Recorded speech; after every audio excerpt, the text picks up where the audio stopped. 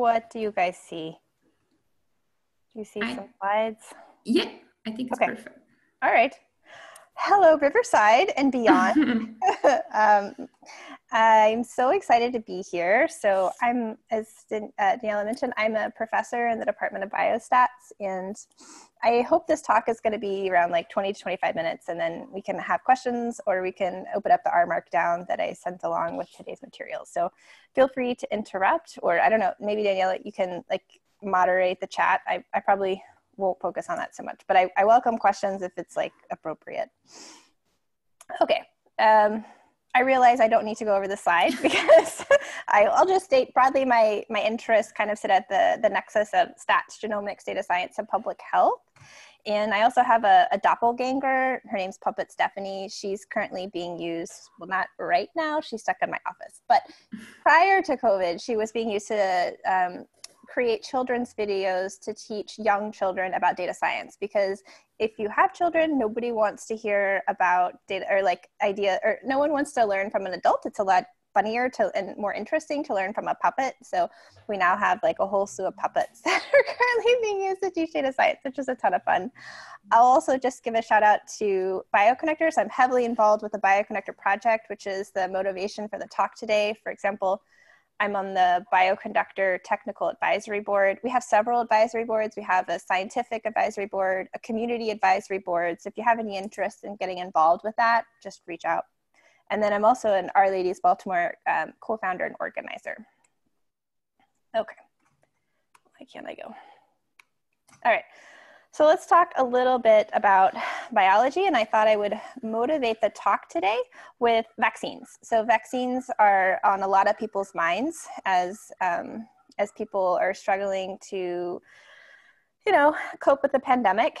And I thought I would give a little bit of introduction about vaccines and then kind of dive into some biological data. So if you know anything about a vaccine is designed to produce an immune response in our body whenever we encounter a virus. So think about things like the coronavirus.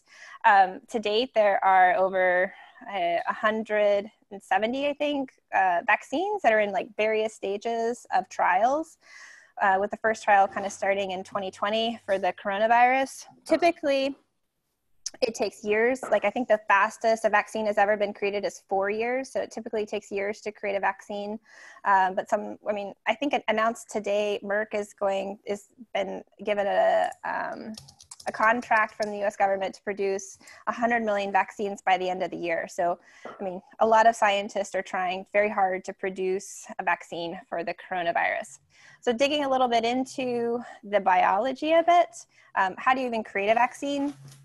Well, there are these different stages. So there's preclinical trial, which gives vaccines to animals, mice or monkeys usually, to see if it produces an immune response. And there's phase 1, which is like our safety trials. They give a vaccine to just kind of like a small number of people, like 8, 10, just to make sure it's safe and the dosage is right. Then there are phase 2 trials, kind of expansion. We give the vaccine to different populations of people. So children, elderly, and so forth, to see if the vaccine affects different populations of the people differently. Then there's phase 3, the efficacy trials. You give vaccines to thousands of people. So here you're interested in wanting, and you have to wait and see how many essentially become infected. And then there's the approval. So to date, there are 4 phase 3 trials. So there's a lot of hope. I think scientists are very positive about this. But then there are a lot of different ways to create the vaccine. So because there are, as you can see, there are 170 vaccines, and there are a variety of ways to create these vaccines. Genetic, so there's a genetic type of vaccine where you create a vaccine with one or more of the coronavirus's own genes to provoke an immune response. Then there are protein-based. So here you're using a coronavirus protein or a protein fragment. I'll talk more what I mean by that in a minute. Then you can use a viral vector. So you're using a virus to deliver the coronavirus genes into cells. Or you can actually use the whole virus itself. So here you're using just kind of a weakened or inactivated version of the virus.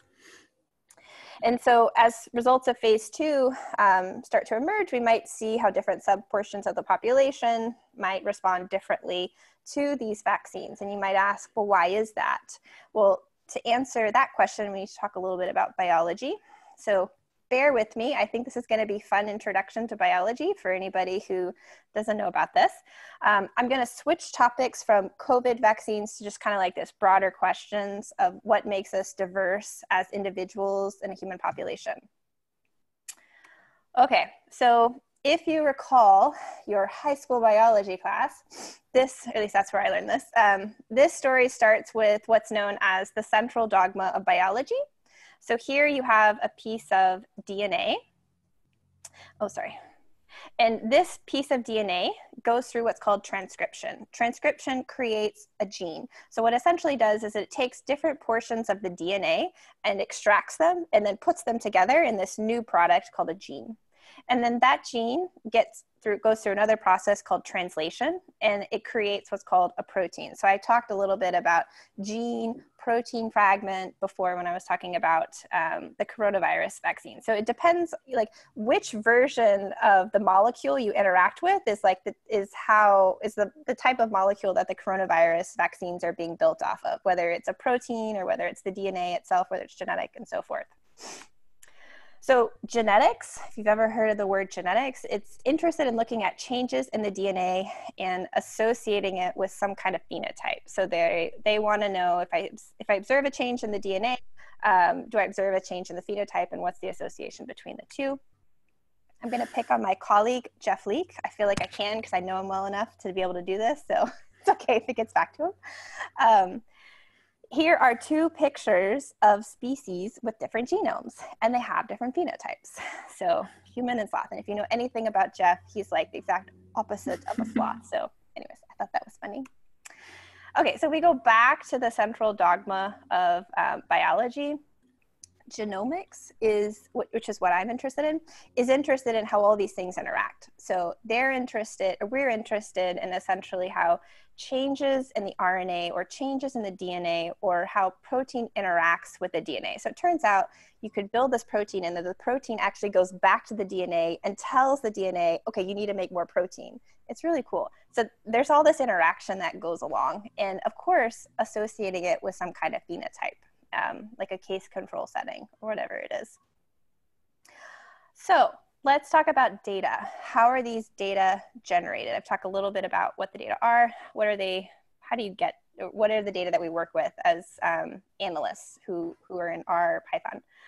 Okay, so again, going back to this fragment of DNA, or this section of DNA. What experimentalists do, I'm gonna like butcher this, but essentially what they do is fragment it up. They fragment the DNA into tiny little pieces, which means just to break it up.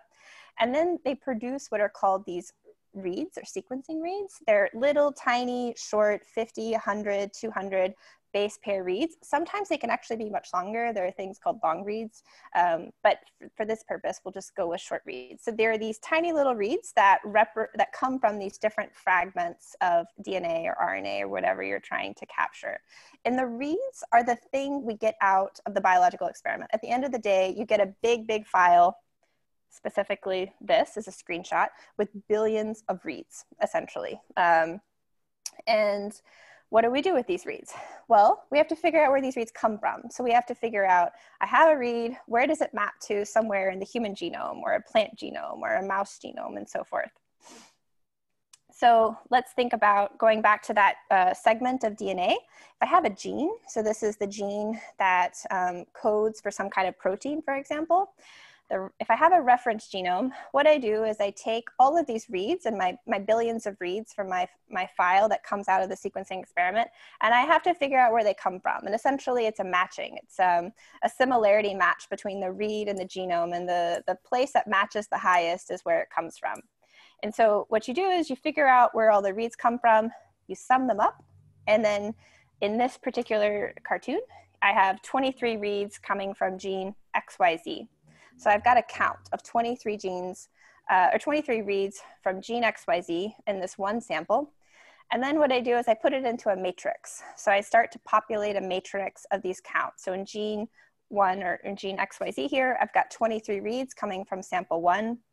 Next, I start to do this for all of my samples. I count how many reads come from sample 2, sample 3. In this case, I've got 6 samples. So you can imagine like a case control setting with 3 samples who have a healthy state and 3 samples that have a disease state, for example.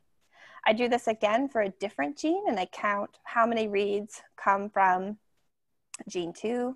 I repeat this for all of my genes. Turns out the humans have around 20,000 protein coding genes, so quite a few genes. We have a lot of features. Genes are considered features, samples are considered observations.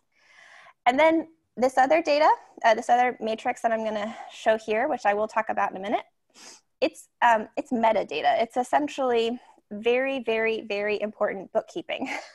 So if you know anything about biology, we have these things called reference genomes, and those reference genomes constantly get updated. So somebody who says, ha, I have a reference genome, this is what I want everybody to use to map the reads, a year later, that reference genome may change. And so you have to know exactly where the start site of the gene is and where the stop site of the gene is, what chromosome it came from, and what version of the genome was used to do the counting, essentially. So it's very, very important bookkeeping. Okay, but this matrix is the data that we typically analyze. And so, for example, we may be interested in saying, if I look at a gene, and I say, I calculate the average of the reads from samples 1, 2, 3, I can compare that to the average reads across all samples in 4, 5, 6, for example. And I can say, what's the average, what's the difference in average expression between samples 1, 2, 3 and samples 4, 5, 6? Is there a difference, yes or no? And maybe that's informative for my outcome or my phenotype that I'm interested in. All right, so how do we analyze these genomic data? Well, I'm going to start out with CRAN. So most people on this call, I'm hopeful, but maybe you're new and you're wanting to get more involved with R, totally fine too. Use R. So that's why I started with this. And so here, there are, on CRAN, the Comprehensive R Archive Network, there are over 10,000 packages that do a variety of things, import data, plotting, to more specialized tasks, such as parsing data from the web, analyzing financial time series, analyzing clinical trials, all sorts of stuff. So if you're on Twitter or you're on your computer right now and you want to go over to a particular website, you can either tweet about what's going on right now, or you can go over to the R Project website. So this is a website where you can go learn about related projects to R. So there's a link to it here. And here you'll actually see that there's an area called Specialized Areas of Application.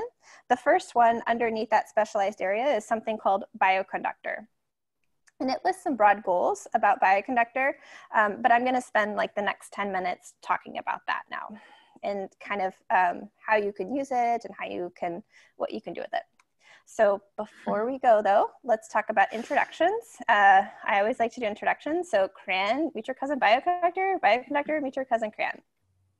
Okay, more seriously, you can think about Bioconductor as a cousin of CRAN, but specific for the analysis of biological data. So as you can imagine, biological data comes with its own horror stories and like drama that you have to know about to be able to maintain. Like you have to know about how to manage this metadata. It's not just the matrix of counts that we're interested in. We also have to know about information where these counts come from. So Bioconductor is an open source and open development software project. I highlight that because open source means anybody can read or modify the underlying code, but open development means anybody can contribute to the project. So we are a open source and open development project. It began in 2001 by Robert Gentleman, who's actually, he was at 23andMe, but then it was just announced, I feel like a week or two ago, he's now at Harvard. So I have to update this now. Okay. But Bioconductor includes 12 full-time core developers. So these are funded based off of grants, and they essentially help maintain the core infrastructure for Bioconductor. We'll talk about it in a minute, but Bioconductor has over 2,000 packages, and there's a lot of machinery that goes into making those packages work together.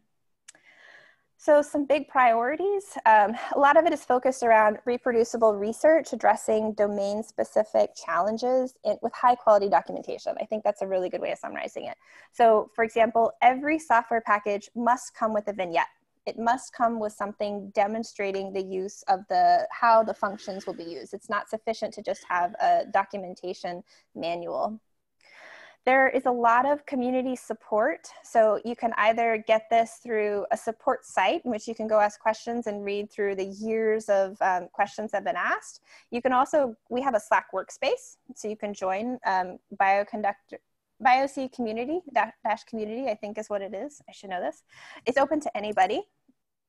We're having our virtual conference next week. I think it's sold out, unfortunately, but I think everything will be recorded.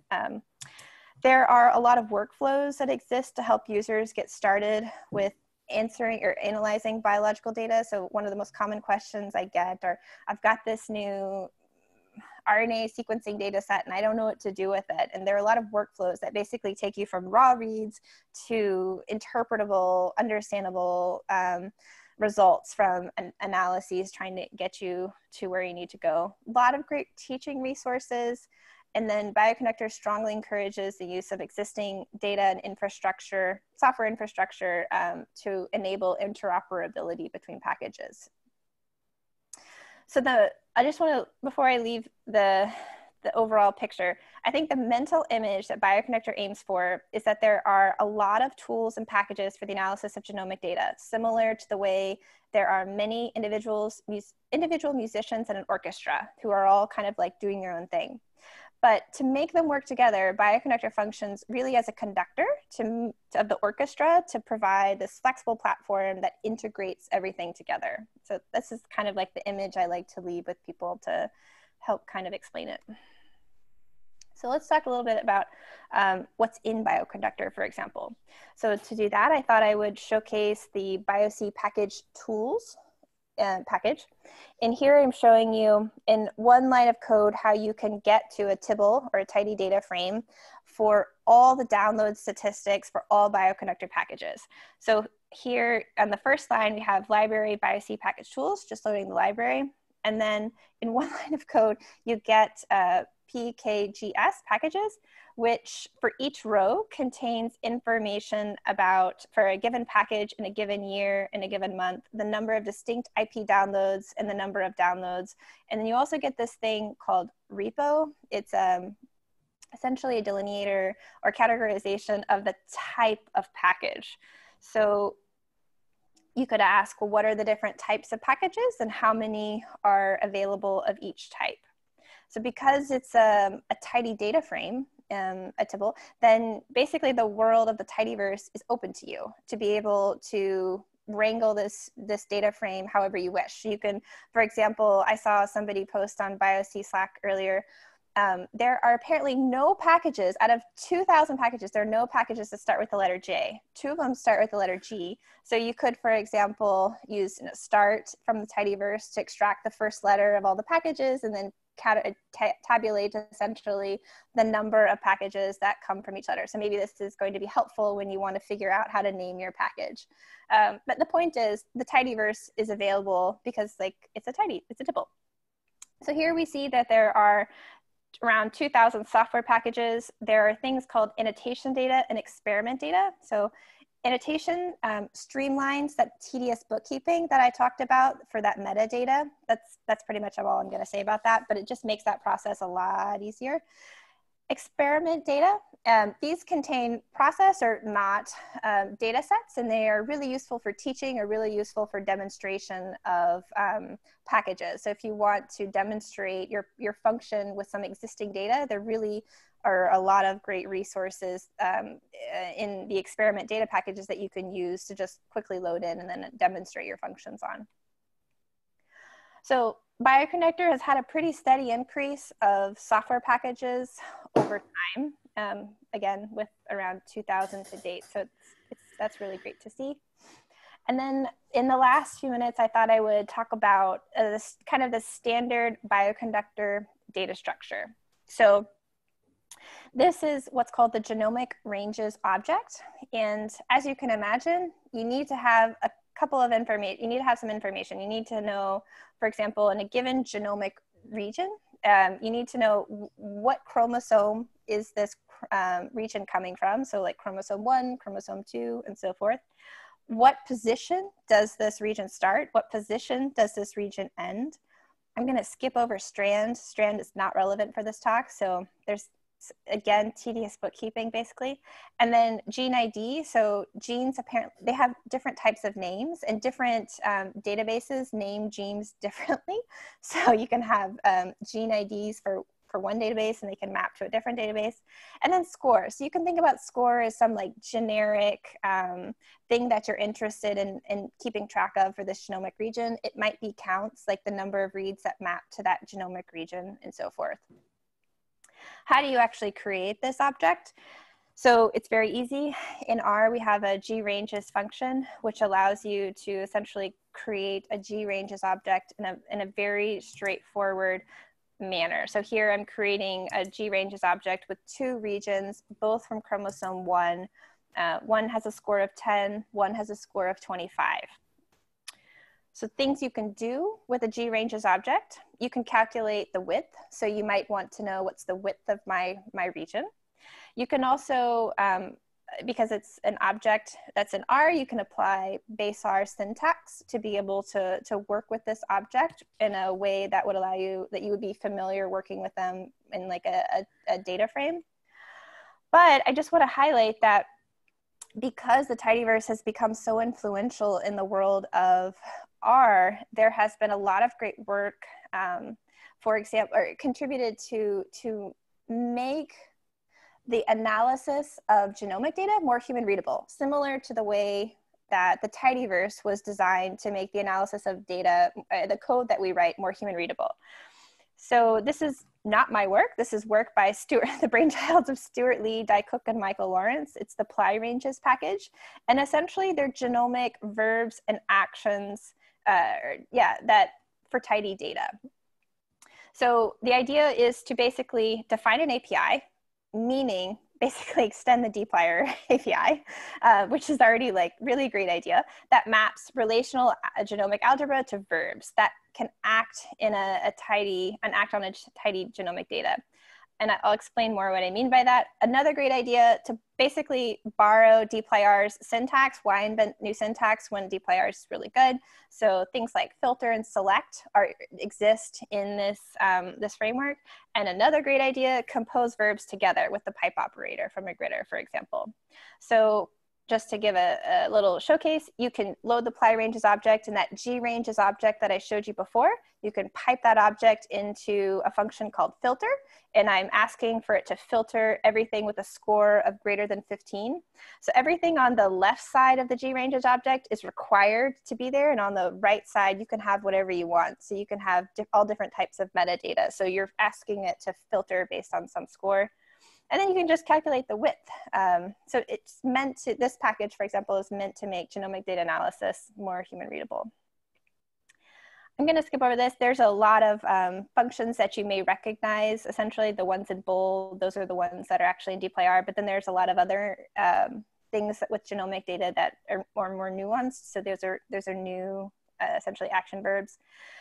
And you can also leverage ggplot. So because things are designed in a way to work with the tidyverse, essentially like you can quickly plot the scores for all the genomic regions and see how things look.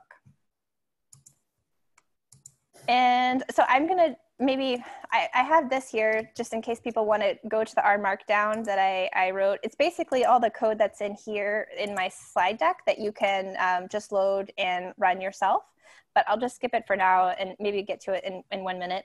I will give a shout out if you are interested at all in single cell RNA sequencing. Again, if you don't know what I'm talking about, just ignore what I'm saying. But if it perks up your ears, I helped write a book called Orchestrating Single Cell Analysis with Bioconductor to help new people and developers know how to analyze single cell RNA-seq data. So when I started this project a couple of years ago, there were a lot of vignettes in Bioconductor for over 100 single cell packages, but there wasn't really a place for it to be integrated together. So this is designed to essentially integrate and demonstrate how to go from raw counts or raw reads all the way to getting clusters of single cell with interpretation. And it kind of integrates everything together. So I give a shout out to that in case you're interested. And I will end it there. I'll gladly take questions. Should I stop sharing my screen? Sorry. It's up to you. Okay. Yeah. I would rather see people. Yeah. We can open up for questions. Let me send again the link to get your presentation slides and the markdown if anyone is interested. Definitely.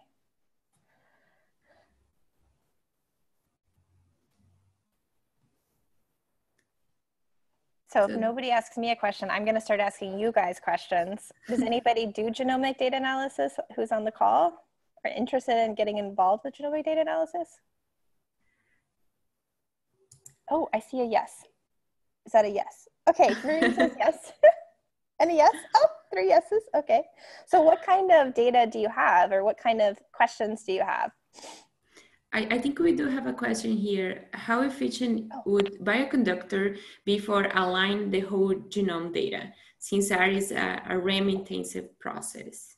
Right, that's a great question. So there are a lot of great alignment tools out there already, and we're not trying to reinvent the wheel there. Similar to like imaging, for example. So Bioconductor doesn't have a strong presence in the analysis of imaging data, but I think we're recognizing that that's important. And so the approach that we've taken for quantification or the alignment is to basically have wrappers around existing packages. So whether you're using Callisto or whether you're using Salmon and Alvin framework, or whether you're using whatever you're using, essentially that happens outside of R, or there are packages inside of Bioconductor that essentially are wrappers around that existing software, assuming that that software is already installed in your system. My package does that too, so a little bit of advertise here. Yes. What are the advantages of single cell? Oh, great question. So this is getting into a little weeds, but I think there are, the thing I want to just push back on just for 1 minute is that single cell is great for a variety of questions. Single cell does not need, everybody does not need to go out and do single cell RNA sequencing. So there are certain biological questions that can really only be answered at the single cell level. And then there are certain biological questions that you really don't need single cell for at all. I think some advantages that it offers is if your question is basically designed to, for only single cell data, like if you're interested in embryonic development, if you're interested in tumor heterogeneity, if you're interested, I mean, there are like cell types. There are a lot of applications in which single cell RNA-seq is like ideal for. And I think one thing I should just mention is that a lot of the technical problems that we saw in bulk RNA-seq, we still see in single cell, except it's worse because in bulk RNA-seq, we saw an average of expression for every sample. It was an average of expression across millions of cells. And then in single cell, you have very, very, very, very noisy data. And so we had all the same problems that we had before, but just amplified even worse. So I think there are advantages and disadvantages. However, there's been a lot of great development. For example, there are Bioconductor packages that have been developed to be able to alleviate and remove that noise to be able to get biological signal. So pros and cons. Okay, what's next? We do have 2 questions. Oh wait, so okay, no. How does the tissue sample get reads to produce the numbers? I'm going to interpret this, Madeline, and you should feel free to write me if I didn't interpret this correctly. How do you go from the tissue sample to the reads to produce the numbers? Essentially what we do is, if that's your, yeah, okay, yes. Yeah. So if that's, okay. So what we do is we take the tissue sample. If we're going to take, let's go with single cell because I've been talking about single cell. So we take the tissue sample you go through a process called disassociation. So you basically take the tissue, which is, if I take a piece of my skin, I've got, millions of cells here. You have to shake apart the cells. So we have to get them separated and basically individualized into different aliquots. And there are different technologies that have been designed to do this in a variety of different ways. But essentially, you need to get a cell isolated. Then what we do is, depending on the technology you use, you could, for example, if I've got my cell in a little aliquot, in a little droplet, for example, you could take the cell and the cell is lysed. So the cell basically releases all the RNA in it, and it all gets tagged with little barcodes. These barcodes are called UMIs. I don't know if that's too much information, unique molecular identifiers. They're unique for every RNA and every cell. And so what happens is when it goes through this process of the fragmentation and creating these reads, you get you have information about exactly which RNA the read came from. And so at the end of the day, you essentially get a count of reads, and that is what's in the matrix. Did that answer your question? I'll give you a minute to reply. Okay, where are we at next? Yes, thanks. Oh, yeah. Perfect. Okay. I am trying to figure out some positioning in various pathophysio condition, mainly using nanopore. Can you tell me how I use Bioconductor to minimize the error? This is outside of my wheelhouse. So I have just started working with some researchers on nanopore, but I am not at all well-versed enough. What I would encourage you to do is to join Bioconductor community Slack space and ask there, or the support site, because it's a little bit outside of my wheelhouse. Biology is very big. So, okay, what is next? What R packages do you recommend to analyze single-cell RNA-seq data? Well, if you're here, I'm going to guess you want to use R. Now, there are some great packages in Python too. I'll just give a shout out to the ScanP group, or ScanPy. I never know if it's ScanP or ScanPy. Fabian Theis he has produced this package in Python, and it's really, really great. I use R a lot, so I tend to advocate R packages. Within R, there are, I would say, like 2 big players for single cell. There's one called Seurat, and that comes from Rahul Sujitsa's group out of the New York Genome Center. That's kind of like one mega package. He has an enormous amount of people working in his group, and it all kind of gets populated into this one package called Seurat. And then there's the Bioconductor framework, which is more open development, so anybody can contribute to it.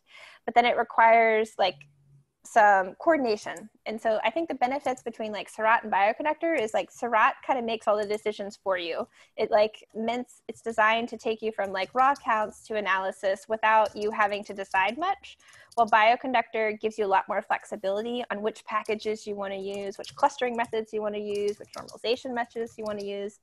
And I like this approach because as a data scientist, I know often my methods are like the assumptions of methods are violated by certain data sets, like data are never normal, for example. And if your method assumes normality, that's a big problem. And so I tend to like having things more modular where I can like switch things in and out and allow flexibility for what I think is best. Seurat, it's harder to do that. It's like you just kind of have to trust that things are going to work out. But it works out most of the time. But if you want like more flexibility, Bioconductor is really great. Also, you just have like a lot more options for the types of things that you can use. So we're talking about Bioconductor now.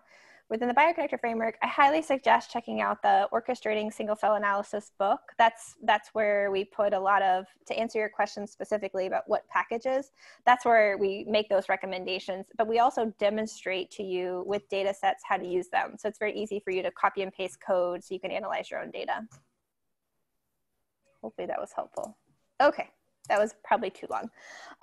Interested in genomic data science, but no background in biology. Oh, welcome to my world. That's where I was too. I figured this out on my own. Yeah. Please, how do I start? Tools and languages.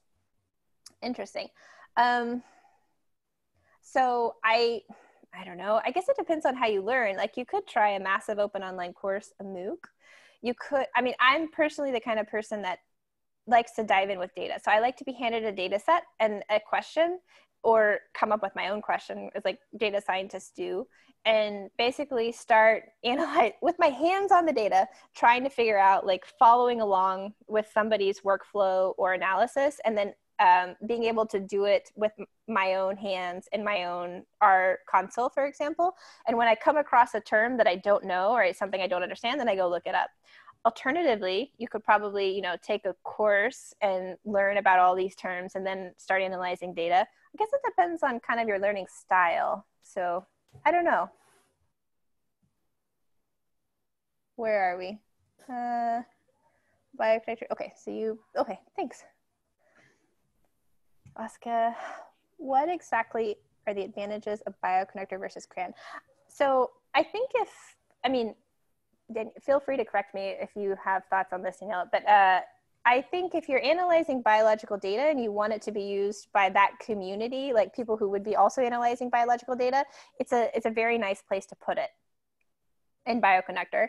If you're analyzing like just broad data types, I think CRAN makes more sense. Now, I was recently involved in a package called GLM-PCA, and it was developed an application for single cell RNA sequencing. And so we had a debate about whether we should put this in CRAN or Bioconductor. And what we settled on was GLM-PCA, the concept of generalized principal components, is broadly applicable to other data types. It's not designed, it was developed in an application for single cell, but it can be like broadly applied. So what we did was we created a CRAN package, which essentially has like the optimization algorithm and like the hardcore code itself, like the heavy lifting in the CRAN package. And then we created a Bioconductor package that basically loads in the CRAN package. And then it has all the nice Bioconductor things that you would want. Like it works with S4 objects and the single cell experiment, but like the CRAN package is accessible to anybody who would want to just use like generalized principal components. So I don't know, I've done hybrids, like I would call like a hybrid solution, but it's up to you as a researcher of like where you think it is best. Hopefully that answered your question, Julia. Okay, what is next? I think we had one up there. It was like, what are package you recommend to analyze single RNA seq data? But I think you already answered that. Okay. Yeah. What are the best resources to move from R user to R package developer? Again, I think it depends on your style. So you could, for example, go read Hadley has a great book on R package development. You could, Hadley Wickham, I'm sorry. You could do that, or you could, hands on the ground, like boots on the ground, attempt to do this where you kind of like do a little bit of reading and then like you do this with your hands on the computer and you try to implement this. I just tend to work better when I've got like a data set or I've got functions in mind. People say in general, when you're writing the same function or you're like reusing the same function 4 or 5 times, make a package. I don't know. It's up to you kind of as a developer. I'd love other people's feedback on when you should make a package. But there are a lot of great ways to basically learn how to make packages. I teach this in my courses, and I'm sure that there are MOOCs online in which you can follow. There are a lot of great resources I've seen from other, especially people in our, like employees of our studio who produce content about creating our packages. Also, Bioconductor has these pages from developers. So then you can find a lot of information, like code style, how you build a package, and a lot of good things there. Yeah, definitely. I am adding the links. She's talking and I'm adding the links. Okay. Okay. I'm new to genomic data. Welcome. I have experience with polygenic risk scores. What exactly is the data that is being uploaded to Bioconductor and the structure of it? Are you talking about for genetic data where you use like these risk scores? Or are you talking about just like, because that's they're different data types. So there are data sets that are working at the gene level. There are data sets that are working at the protein level. There are data sets that work with, I didn't even talk about this, methylation. There are data sets that work with something called a tax-seq. I mean, it depends on what the data are. Generally, they're working in some kind of S4 object. So Bioconductor is a big advocate of S4 objects. And so if you've ever worked with S4 objects, they can be a pain to use, but they can also be magical once you've set them up. Like, it can be very painful to learn them for the first time, at least it was for me. But then like once you kind of understand the ideas behind them, it makes it super easy for a user to interact with them the way you would want them to interact with them. So it's never like just a CSV file. It's more complicated than that, but I think it's intentionally designed such that it minimizes the errors that a user could make. So did that answer your question, Claire? That helps. Okay, sounds good. I think we have a few more minutes if you have any more questions.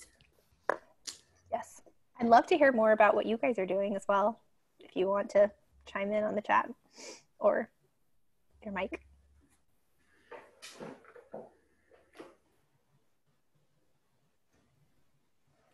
Somebody's coming.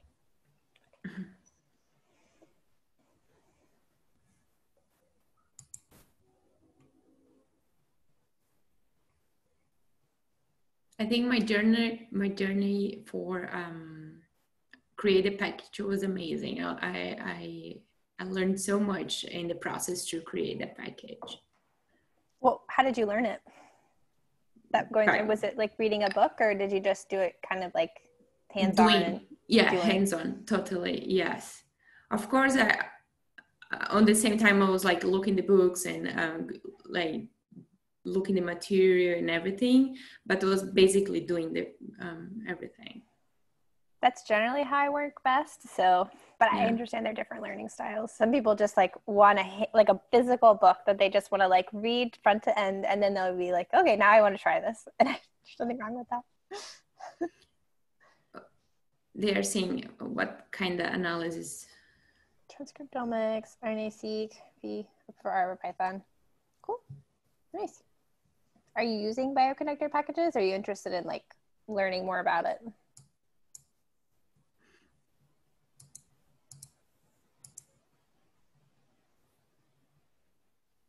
Yeah, so the MOOC from Harvard edX for Genomics was designed by Raphael Irizarry. So he was my postdoc mentor, and Mike Love.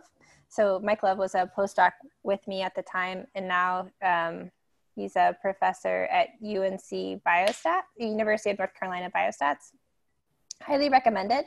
I created the dplyr video myself as part of that book, so I was a little bit involved, but it was my first kind of intro to MOOCs, which have their pros and cons. So as part of the data science lab, we're also interested in, we create MOOCs, like we have a data science MOOC on Coursera that's pretty popular, but we're really interested in like automating that process. So we've developed a software that essentially allows you to take an R Markdown, which has got text in it, and a set of Google Slides. And what happens is we take the R Markdown and we run it through Google Voice or Amazon, and we get it into a voice. We convert it into like whatever kind of voice you want. And then we knit, just imagine knitting the voice with the slides together. And it knows when you switch slides because the R Markdown has these tags.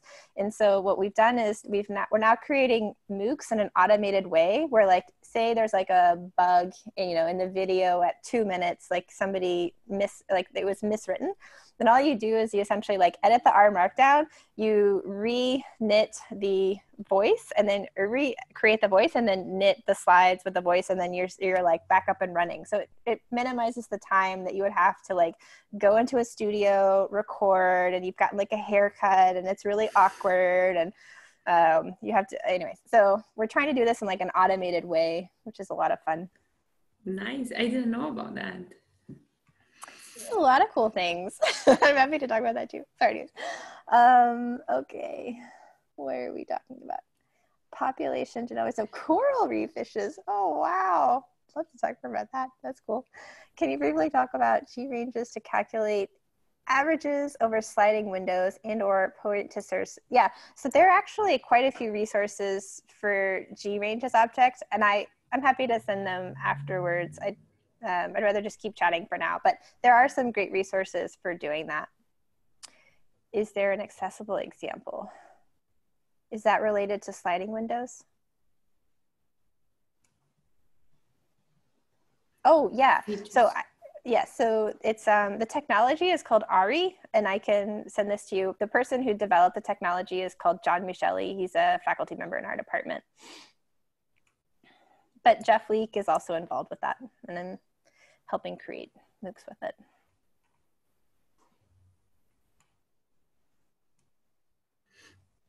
It's essentially like a big R package though, which is cool. You could do so much with R. Honestly, like the real reason why I love R so much is because I love seeing for the first time when somebody realizes and is like becomes empowered to be able to know that they can take something so raw, like as data that is hard to extract information from. And like the first time that they realize like how powerful it is to be able to use R to you know, make decisions, informed decisions. Like it's such an empowering thing. And I just love being able to help new users and like new students kind of discover that. I mean, that's kind of what I went through whenever I started in R, and it's just, it's addictive. I believe the IC package, they also have this voice recognition. I don't know, I think probably it's different, but I saw they have something like that. Yeah, so this happened, I think, almost a year ago was the first time that they had. So IC is a summarized experiment object. No, okay. Interactive. Shiny? Yeah, that's what it is. Sorry, and it's allowing you to basically explore summarized experiments, which are a particular type of object in Bioconductor, in an interactive way. So you can make like a lot of cool plots and do a lot of great things. But one of the authors of the package, he, as like a proof of principle, he wanted to like, you know, see if this could work. And so he uploaded a video to the IC channel almost a year ago in which he was sitting there making crepes. So he was like sitting there like busting his eggs on the bowl and like putting them in there. And he was like, IC, add the left plot or add this to the left plot, and then it like changed. And I was just like, oh my god, this is opening up a new world for R packages, which I totally support, and I thought was really cool. But yeah, voice recognition. Can I ask something? Just yes. The chat. So I was just briefly out of the room when this question about G ranges and sliding windows, you mentioned that there was maybe a package. What is the package called? I would have to look that up. It's been a little while. I mean, I'm not well versed in that. I mean, I've heard of this before, like it's come across, and it's probably somewhere in my Evernote. I'm gonna have to look that up though. Okay. We can send later on all these links and all these resources. Thank you. Sure. Thank you for the question.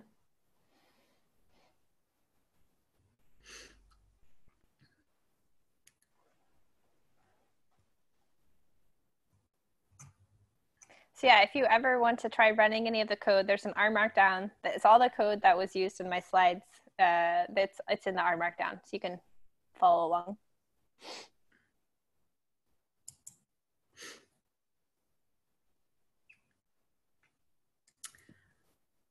Okay. Someone has more questions?